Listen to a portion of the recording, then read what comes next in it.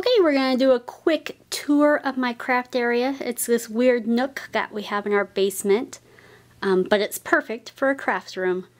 Over here I've got my wipe board, I've got my table to lay out anything I'm working on. My aunt and uncle were getting rid of it, so I scored that.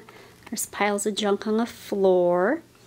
On the other side of the room, I've got my fabric piled completely to the ceiling. That top shelf is all bed sheets that I find and can't say no to.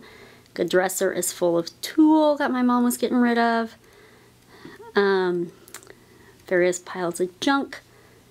Against the back wall is a cubicle setup my dad's work was getting rid of, so obviously I take things that are up for grabs, and it works perfect for my sewing machines. I've got a couple set up, and then I've got my computer in the corner, and my embroidery machine hooks to my computer, so that's why it's there. I've got my rug that I can wheel about on. I've got my ironing board, which needs recovered. Some signs hanging up there, more shelving. All the buckets up top have different things in them, and so do all the filing cabinets. There's more junk stowed away there. And there's my thread. I guess I should walk over there. There you go.